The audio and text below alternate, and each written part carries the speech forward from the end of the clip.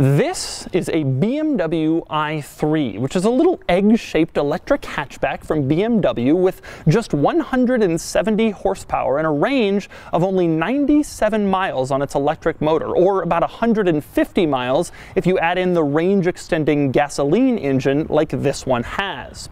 For the privilege of owning this vehicle, BMW charges a base price of $50,000. They shouldn't. Now, I rented this i3 with its plasti-dipped blue wheels here in Atlanta at Hartsfield-Jackson International Airport using Turo, which is this service that lets you rent out other people's cool and interesting cars, like this one, instead of normal, boring airport rental cars. You can sign up for Turo using the link in the description below and get $25 off your first rental, and you can also check out the link to Turo's app in the description. In today's video, I'm going to focus on why this car isn't worth $50,000. In fact, $50,000 is just where it starts. Equip this car with all the options and you'll get a sticker price of $62,000 for this little electric hatchback. Now, I admit nobody's paying $62,000. The US federal government has a $7,500 tax rebate for electric cars like this one, which lowers the price, and BMW dealers are aggressively pushing discounts to get these things out the door. But still, somewhere along the line, someone at BMW looked at this car and said, that little egg-shaped electric hatchback? Yeah, let's price that right below the M3. The main reason this is a problem is the competition. Consider this, the Tesla Model 3 has more than double the range of the BMW i3, and yet it starts $8,000 cheaper. The new Nissan Leaf will go 151 miles on a single charge. That's 54 miles more than the i3, and yet its base price is $15,000 cheaper. The i3 just isn't worth what BMW is asking for it, and that's proven on the used market. Right now, as I record this, there are hundreds of used i3s on AutoTrader for less than $20,000, some with clean titles, low miles, as low as $13,000. It's gotta be the worst depreciation in the car business. But with all that said, I like the i3. I just don't think it's worth 50 grand. The styling has been polarizing to some, but I think it looks cool and modern and funky, and it's one of the few cars that still looks like a brand new model 4 years after it came out. It's also loaded with cool quirks and interesting features, so today I'm going to show you all of them, then I'm going to get behind the wheel and drive it, and then I'm going to give it a Doug score. And for more of my thoughts on the i3, click the link below to visit autotrader.com/oversteer, where I've also compiled a list of the cheapest electric cars currently listed for sale on AutoTrader.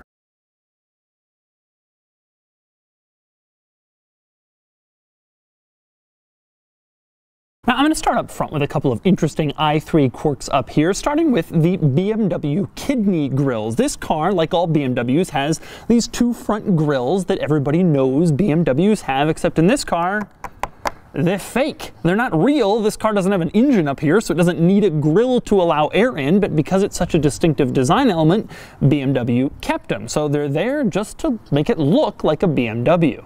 Now, to really drive home the point that these grills are unnecessary, I should mention there's a trunk under here. Yes, this is a hatchback with a cargo area in back, but because all the electric motor stuff is sort of at the bottom of the car, the front space isn't used for that, and so they have a trunk under here. Now, the interesting thing about this trunk is in order to access it, you push a little button in the driver's footwell, and then you fumble around to the little latch up here like an engine in a normal car, and then the front trunk is open. It's not large, but you could carry some stuff up here if you can't fit it in the cargo area. Now, if you're into cars, you've seen a lot of i3s driving around, you'll probably wonder why this one says Electronaut on it. Well, it turns out Electronaut was a special edition of the very earliest i3s, and it includes some interesting features. For example, this one had fast charging capability, which was optional, and also had heated seats, and it came with blue license plate frames. Bet your car didn't come with blue license plate frames. It also came with a lot of badging. In addition to the Electronaut badge on the front grille, there's also an Electronaut badge on the front doors. If you open the doors, there's an Electronaut badge on the door sill, and then inside in the footwell between the driver and passenger seats, there's another Electronaut badge that says on it Hello, future. Apparently, this must have been a big selling point back when the i3 came out. Oh, it's the future, and my car is saying hello to it. Next up, I want to talk about the body panels. Now, every time a new Tesla comes out, people walk up to the body panels with like a ruler, and they see if it lines up just perfectly, and if it doesn't, they say, oh, the quality control is terrible. You see all sorts of tweets and posts on the internet about this, but take a look at the body panels on this car where the A-pillar meets the hood. There's a giant gap there. Now, I think that's intentional, but just take a look at them. You can feel them, and you can see it's kind of cheap looking and certainly cheap feeling, and they don't really line up. I've heard so many complaints about Tesla body panels that were 1 millimeter off, and yet I've never heard anyone mention this on the i3, and well, maybe they should have. Next up, another interesting quirk of the i3, just to make it especially clear that this isn't a typical BMW, this vehicle has some rather odd trim level names. You know, in a normal car you choose between the LX or the EX or the SE, and that gives you the features that you want. Well, in this vehicle, the trim levels are called Deca World, Mega World, Giga World, and Terra World. So you don't just buy an i3 EX or an i3 LX, you buy an i3 Mega World. I guess it's supposed to be like kilobytes, gigabytes, megabytes, but it's very, very strange. Next up, we got to talk about the i3's tires, and in this view, you can clearly see why. Look at how narrow these tires are. I can get my thumb and my index finger completely around the entire tread of the tire. It's crazy. A normal car has like 225, 255 width tires. This thing has 155 width tires. Now, presumably that's to aid in the range. The tires help it go a little bit further if they're narrower for whatever reason, but it's just crazy to look at. They really look like bicycle tires. When they're turned like this, you can look in and you can see the inner workings of the suspension, and it barely looks like a real road-going automobile. These have to be the narrowest tires on any car available for sale right now. Next up, we got to talk turn signals. I've always kind of liked the i3's turn signals. I like how they look. They're sort of flush with this rear tailgate panel. They're integrated into this black design, and they complement the brake lights and make this car sort of look like it has eyes in the back. I've always thought it was a really cool look, but this is my favorite part. If you open the tailgate with the turn signals on, watch the bumper down here. Look at that, a second set of turn signals comes on. That's because the US federal government mandates that no turn signals can be on a movable piece of bodywork. So the moment you open up the tailgate and it becomes a movable piece of bodywork, the turn signals turn on down here so they can be on in a fixed position. Close the tailgate again, and then the turn signals go right back to their normal position. Now the odd thing is when you open the tailgate, the turn signals don't turn off on the tailgate, so they're going on both places, and they stay on even as the tailgate goes all the way up in the air. Right now it's signaling to the sky that we're turning. Now another item I like back here is the brake lights. They make this cool U shape below the turn signal. When you put them on, they look kind of cool. But maybe the most interesting thing about the brake lights is they come on even when you're not putting on the brakes. You see, like most electric cars, the i3 can primarily be driven with just one pedal. You drive along using the accelerator pedal, you push it like normal, but when you get off the accelerator, the car slows itself down way more quickly than a normal car. That's because it's trying to capture the kinetic energy to regenerate some of the electric motor and give you a little bit more charge. Now the crazy thing about this is you can be driving along, you get off the accelerator, the car slows itself so rapidly it automatically applies the brake lights without you actually putting on the brakes. Take a look at this. I'm going to drive by and get off the accelerator, and I'm not going to press the brakes. Watch what happens.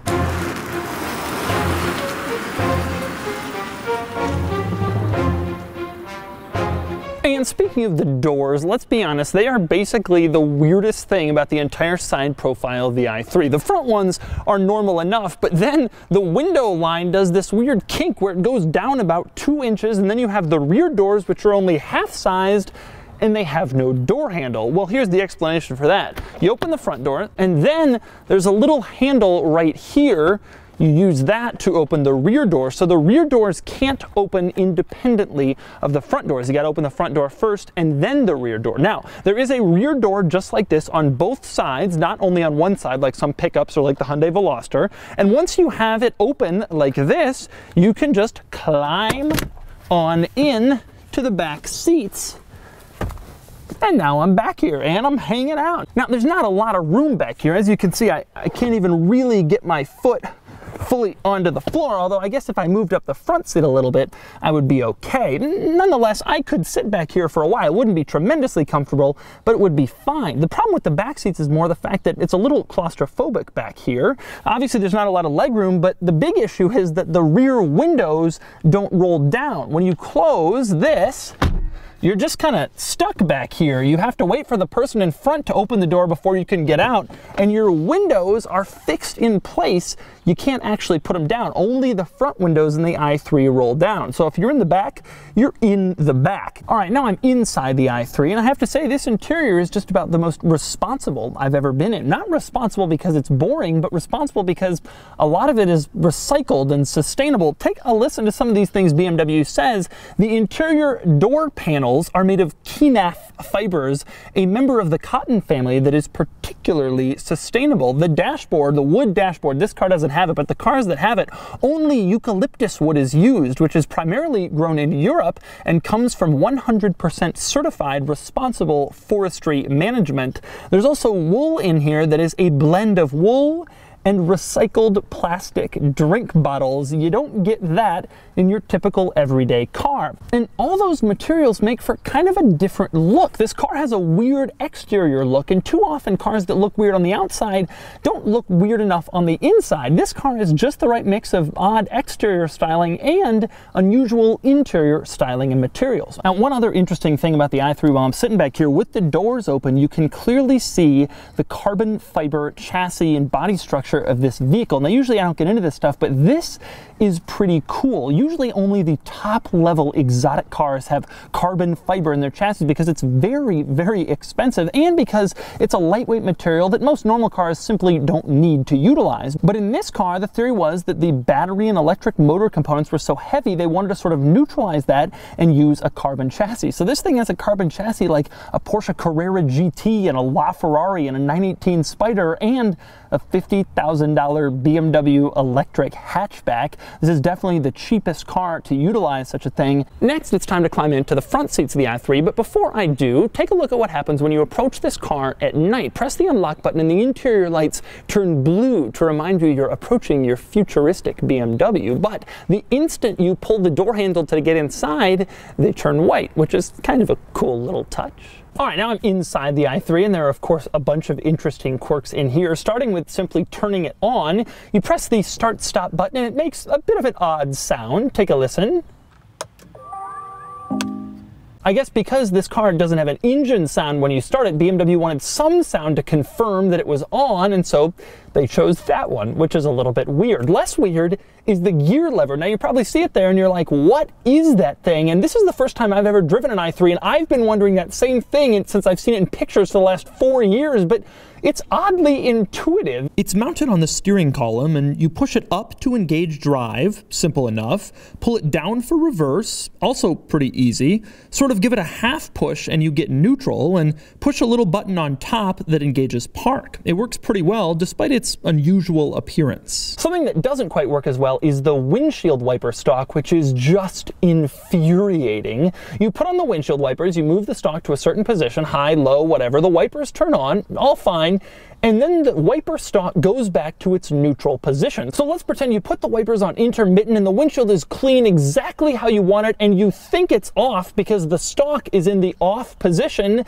and then, well, they wipe your windshield. You weren't expecting it because you didn't realize the wipers were on intermittent. It is a terrible design. When I put the wipers on high, just leave the stalk in the high position so I know they're there. Why complicate something that doesn't need to be complicated? And another odd choice by BMW in the interior of this car, when you're driving along at night, there's a little button below the hazard lights that shows an image of a car from the top and a little circle around it, sort of like a halo. It's very enticing. The circle is lit up in green, and it's sort of the only button that's lit so brightly like that, and you really want to push it.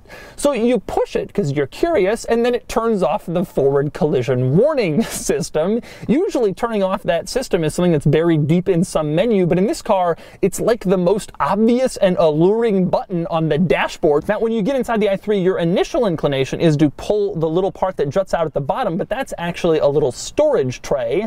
The grab handle you're supposed to pull is higher up, but I bet a lot of people make this mistake. Now, speaking of the storage tray, those storage trays inside the door are actually pretty big. You can get a water bottle in there and probably a lot of other stuff too. That's a cool little storage area, and it complements the glove box, which is also a little bit cool. In order to open it, you push a little button below the glove box, and then it immediately pops open, so you have access to your gloves. Another item I find interesting inside the i3's interior, it has a center console, like just about every car. It has controls for the infotainment system, the parking brake, and at the very front of the center console, there's a cup holder. Now, what did BMW do when they finished this center console? Why, they tacked on another cup holder that looks like a complete afterthought. Now, I have pulled this thing as hard as I could, but I don't think you can move it. It's like they were designing the center console and they finished it, and then they were like, oh, you know, we probably need another cup holder, and so they just stuck it on there. Now, next up, one item that is worth noting about the i3, it is surprisingly low on equipment given its price point. This is an expensive car, as I've said several times, and yet it has manual seats. There's not a power function on the seats in this particular one. There's no sunroof in this vehicle. The tailgate is manual. It's not a power tailgate. In fact, this i3 doesn't even have a backup camera, which is now mandated by the government, but a couple years ago it wasn't, and BMW didn't put it in them. I guess it's a typical BMW when it comes to options. You got to pay extra for everything. Now, in spite of having no backup camera, it does have one cool thing. Shift it into reverse, and a little picture of an i3 comes on the center screen, and it lets you know if you're about to hit something. I do like that. It's a little bit more charming than a traditional car graphic. Finally, moving on to the infotainment system. This is actually a pretty standard BMW infotainment system. Under language, you can choose English, obviously, and a couple of other languages, but you can also choose short and normal. So you can listen to short English or normal English. Now, I've been speaking English for quite a while, and I personally have never heard of the difference between short and normal English, but well, I'm interested in finding out. And so those are the cool features and the weird quirks of the weird and quirky BMW i3. Now it's time to get it out on the road and see how it drives. All right, driving the i3. You're pretty far away from me because the windshield is so sloped in this car. I actually like the driving position now. It does feel just a little bit minivan-y, but oh no, there's a car I wish I was driving. But other than that, I mean, it's actually kind of a nice driving position. You're sitting up high, and people seem to like that based on the crossover craze. All right, now accelerating from a stop. Woo! Whee! It is quick in terms of the acceleration.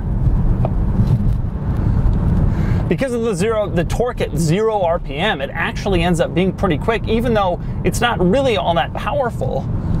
It does kind of jam you back, and it's kind of funny to see my head move back when I'm flooring it, and you can't hear the sound, but indeed, you know, it's an electric car, and it's pretty quick. Sitting at a stoplight, it is completely quiet, and they've actually done a pretty good job of insulating the car from the world outside. You don't really hear all that much road noise from other vehicles or traffic noise or street noise or anything like that, which is surprising considering that this car has some economy car bits to it that really aren't the nice luxurious luxury car things you'd expect from, you know, a car at this price point. I personally think the materials are pretty cool. I've always liked that they use weird recycled materials and carbon neutral whatever, and it actually ends up being kind of a neat thing. There's no leather. It has sort of this weird seat cushion material. The dashboard is a different material and everything else. I really actually like how all that kind of fits together. It ends up being cooler than I would expect. Around corners, the handling is surprisingly precise. The second you start to turn the wheel, the car starts to do exactly what you'd expect. The handling itself, the way the car sort of feels when you go around a corner, it's a little top heavy. It doesn't quite feel as sure-footed, especially because the ride and the handling can kind of get thrown off if you go over a bump. So if you hit like a mid-corner bump or something like that, it can kind of feel a little bit on the shaky side. Certainly doesn't have the sort of stability that you've come to expect from BMWs. Nonetheless, between the acceleration and the handling, it's better than I think most people have come to expect from electric vehicles. I'm certainly believe that it's an improvement over most electric cars. I think Model 3 actually drives a little better, feels a little bit quicker, certainly has a lower center of gravity for better handling. The interior is very spacious. I'm pretty tall, 6'3". I've got a ton of headroom, a ton of leg room. The front passenger would as well. Driving this car before I attempt the back seats, so I don't know how big they are, but I will say that sitting in front, the interior is quite on the spacious side. In the end, the driving experience I think is fine. I think the ride is a little bit rough and could be a little bit improved, but I think generally speaking it's quick enough. It handles reasonably well. It's okay. I think the main draw of this car will be its styling and sort of how weird it looks and how cool and weird the interior is. If you think it's cool, and I do, I mean, I think it's futuristic and neat. I just don't think 50 grand I could really justify. Why would I spend $50,000 on a car that I could only drive 97 miles and still have to put gas in when I could theoretically spend 40 grand and get the Model 3 and have much better range or various other vehicles as well. This car had a decent value proposition when it first came out 3 or 4 years ago, but now it's totally outclassed, and I think this is probably a very hard sell at BMW dealers, and you shouldn't be buying one of these right now unless you can get a huge discount from BMW dealers, because they know they're selling against much better competition in a rapidly improving segment. And so that's the BMW i3. Say whatever you want, but this car is cool, at least in my opinion. I like how it looks. I like that it's weird and futuristic. I like all of its quirks, and frankly, I kind of like how it drives. The only thing I don't like about this car is the price, especially given the range. But considering how easy it is to find one of these used for under $20,000, this might just be the worst value new car that's also one of the coolest cheap used cars. And now it's time to give it a Doug score. Starting with the weekend categories and styling, the i3 is controversial. I like it, but I know many feel the exact opposite. I'm giving it a 6 out of 10. Acceleration is in the high 6-second range, 0 to 60, and it gets a 2 out of 10. Handling is fine, acceptable, not quick or especially sharp, and it gets a 4 out of 10. Fun factor isn't too low, as it's exciting to drive and there's some novelty with the interior and the look, but it's still no sports car, and it gets a 4 out of 10. Cool factor is still reasonably high as the i3 continues to turn heads, but it's getting pretty common and cheap, and it gets a 5 out of 10. Added up, and the weekend score is 21 out of 50. It's not much of a weekend car. As for the daily categories, starting with features, the i3 is interesting. It has some good stuff, like some modern safety tech, but it's missing some obvious things like power seats and a backup camera. It gets just a 5 out of 10. Comfort is fine, and it gets a 6 out of 10. Quality is good. I like the interior materials, but long-term reliability remains to be seen, and it gets a 6 out of 10. Practicality is good. Its 36 plus cubic feet of cargo space should give it a 7 out of 10, but I'm knocking it down 1 point due to its low range, which makes it mostly an around town car, so it gets a 6 out of 10. Finally, there's value, and this is the low point. As a new car, the i3 is truly a terrible value, and it gets just a 2 out of 10, bringing the total daily score to a mere 25 out of 50. Added up, and the Doug score is 46 out of 100. Compare that to the Model 3 and the Chevy Bolt, and you can see the i3 is just not anywhere near the shining star of this segment. I'd only get one of these if I was buying used or if I was getting a massive discount on a new lease or purchase.